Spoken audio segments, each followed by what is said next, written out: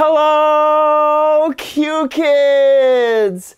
Oh, Merry Christmas, everybody. I hope you all had a wonderful Christmas day and a Boxing Day. And now here we all are on the third day of Christmas, celebrating Jesus again together. Oh, thank you for joining me. And of course, families, I do hope that parents especially, you'll stick around for this service because of course this is a wonderful way for you to partner with the faith development of your children. So, as we get going into our fantastic third day of Christmas, QKids, you guys need to get three things, right? What are the three things you need to get? You need to get a Bible, a journal, and something to write or draw with. Go ahead and grab those things while the rest of us will just do something to take up the time while you go find those things.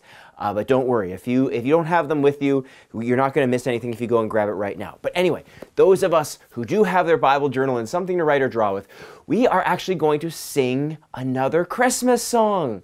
Because it is, after all, still the third day of Christmas. Remember the 12 days of Christmas? Da, da, da, da, da, da. It is the third day of Christmas, and so we're still going to, it still counts to sing Christmas songs. And so we're going to go all the way back to the Christmas song we sang right at the very beginning of the Christmas series, at the first Sunday of Advent, called Angels We Have Heard on High. It's one of my favorite Christmas songs, and we haven't sung it in 4 weeks now, so good to refresh your memory on it. All right, so I'm going to sing it like we did have in the last few weeks. We're going to sing it twice. I'm going to sing it, and then you're okay to just kind of watch and follow along the actions. And then the second time, I want you guys to stand up and sing it along with me, okay? Here we go. Angels we have heard on high, sweetly singing o'er the plain, and the mountains in reply, echoing their joyous strains. Gloria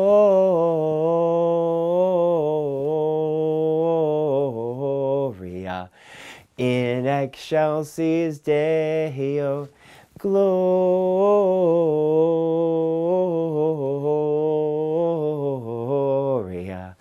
in excelsis Deo. All right, second time around, I really would like you guys to join with me. So everybody stand up. I'm going to stay sitting because if I stand up, you're just going to see my belly. All right, everyone stand up. Let's sing this all together.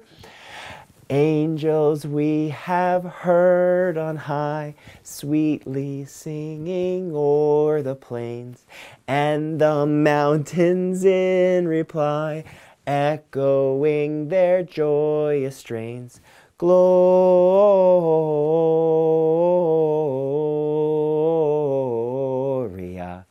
in excelsis Deo.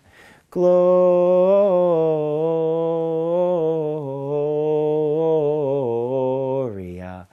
in excelsis Deo.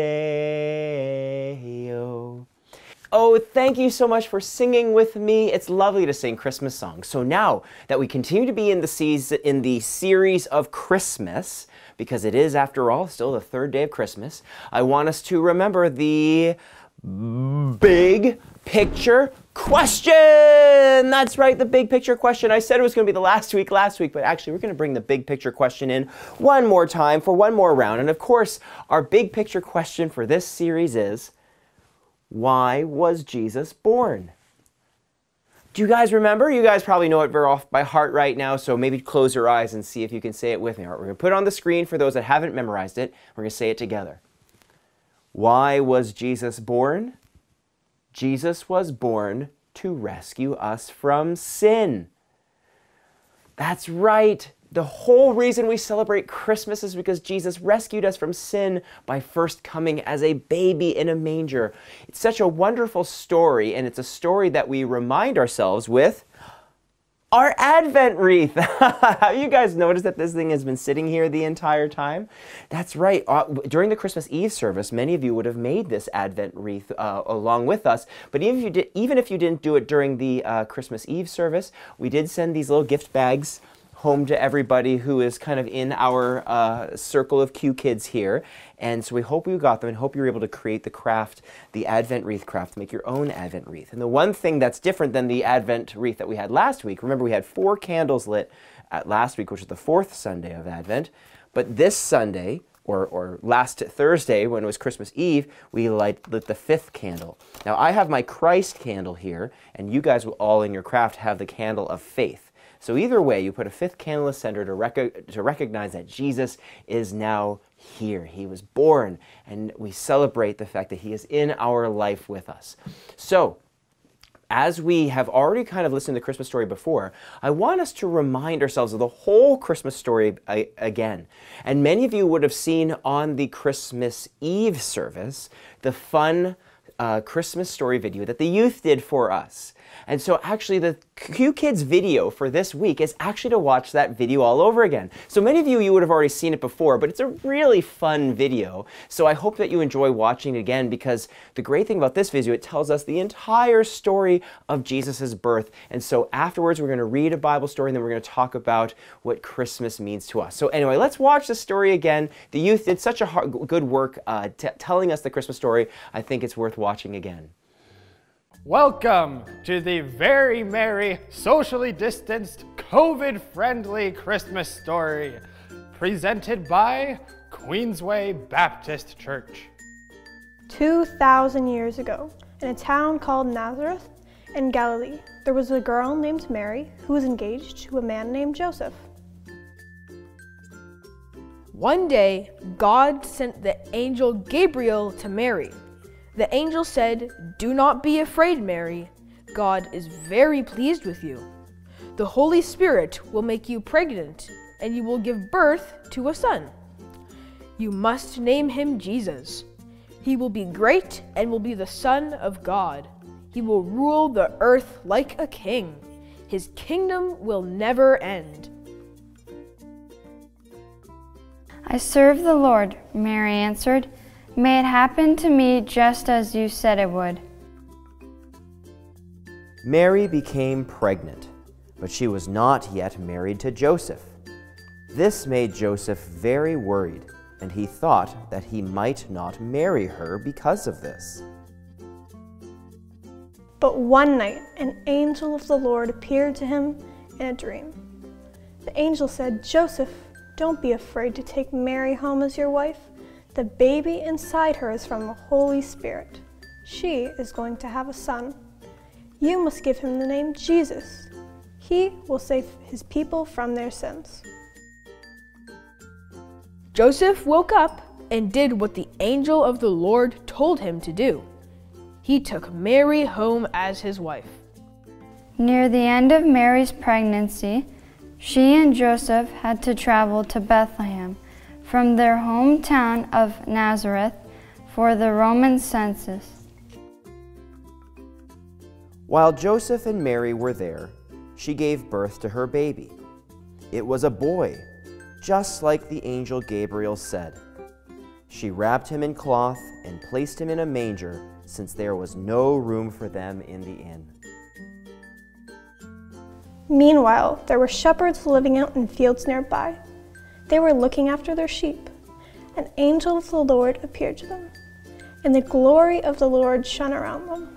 They were terrified. But the angel said to them, "Do not be afraid. I bring you good news of great joy that is for all people. Today, in Bethlehem, a Savior has been born to you. He is Christ the Lord. You will find him wrapped in cloth and lying in a manger." Suddenly, a large group of angels from heaven also appeared, saying, "Glory to God in the highest, and on earth peace to those on whom his favor rests." The angels left, and the shepherds said to one another, "Let's go to Bethlehem. Let's see this thing that has happened, which the Lord has told us about." So they hurried off and found Mary and Joseph and the baby Jesus. After the shepherds had seen him, they told everyone what the angel had said about this child. After Jesus was born, wise men from the east came to see Jesus. They were led by a star in the sky that had finally stopped over the place where Jesus was. When they saw that the star had stopped, they were filled with joy. The wise men went to the house and saw Jesus, with his mother, Mary. They bowed down and worshipped him. They gave him presents of gold, frankincense, and myrrh.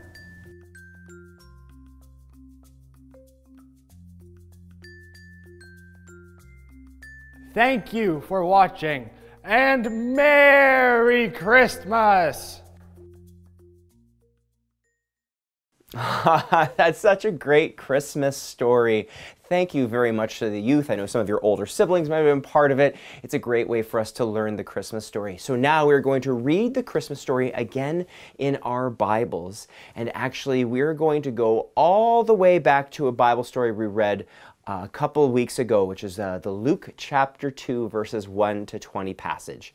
We've already read it again read it before this season, but it's good to remind us. So I invite you to, during this time, go to Luke chapter 2, verse 1 to 20, so that we can read the Christmas story again. Now, of course, if you would like to read something out of the Jesus Storybook Bible, I invite you to go back to page 176, which is the He's Here story. Again, we've read it before, but it's worth reading again because it's a very important story. So let's take some time reading the He's Here story at page 176 or Luke chapter 2, verses 1 to 20, and we'll come back afterwards.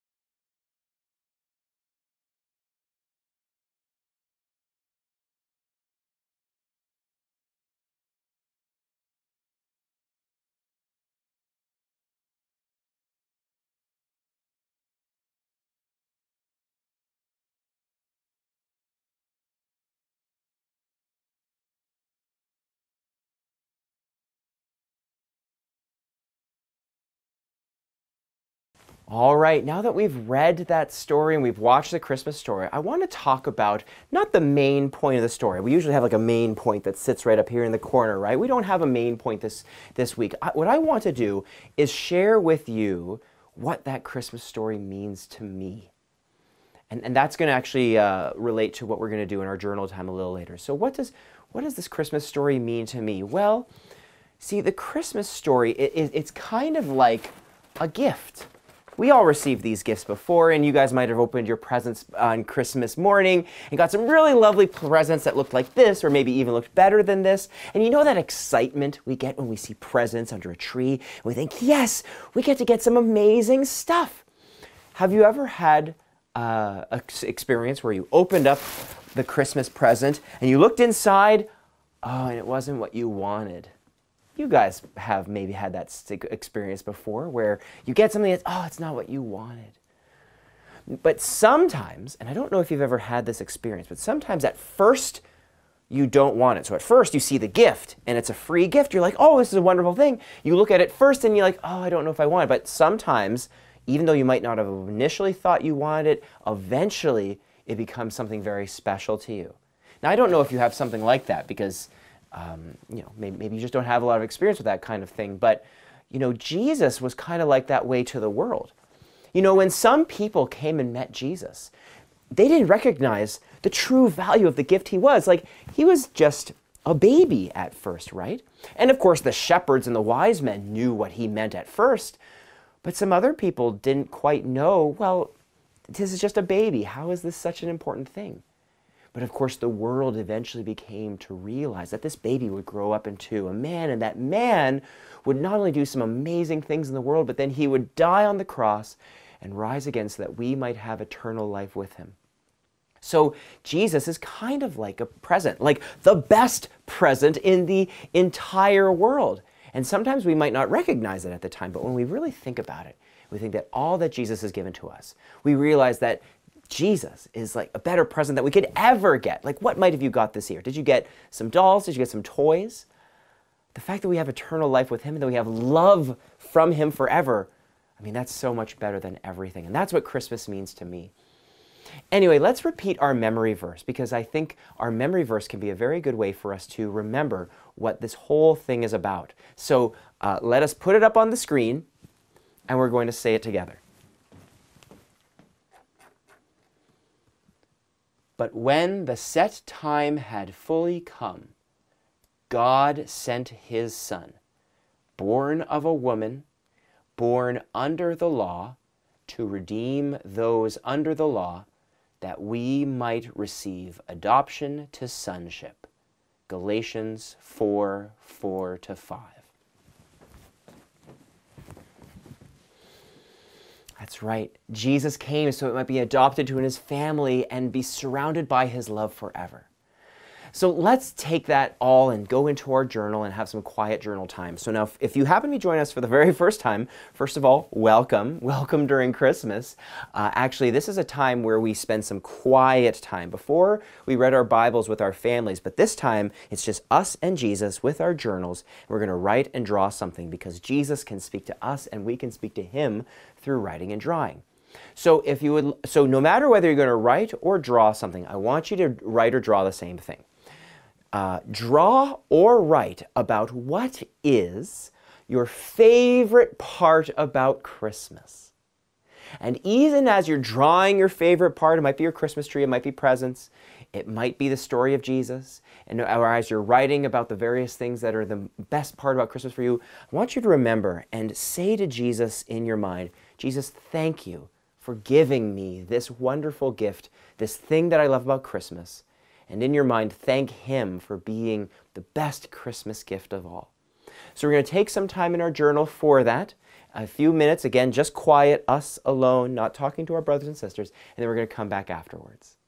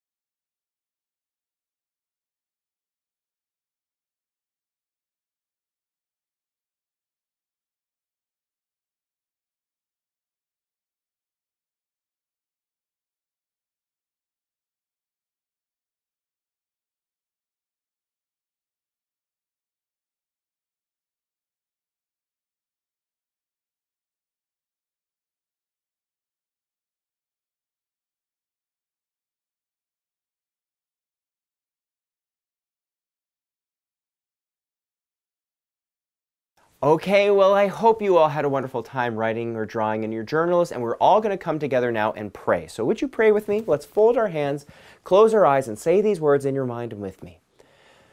Dear Jesus, thank you so much for the season of Christmas that reminds us that you rescued us from sin and that you let us live forever by just believing in you. Help us to remember this during Christmas. We pray this in Jesus' name. Amen. All right, it is now time for Circle Time. I hope to see you all in Circle Time on the Zoom. We will see you very, very soon. Parents, it's the same link as always, so go ahead and click that same link. And if you happen to be joining with us for the first time and don't have the link to QKids or to Circle Time, please do go to queensway.org/QKids, and there is going to be a form which you can fill out, which will let us know that you would like to connect with us, and we can hopefully see you for future Circle Times. So anyway, Merry Christmas, have a blessed week, and we'll see you all very soon for Circle Time. Bye!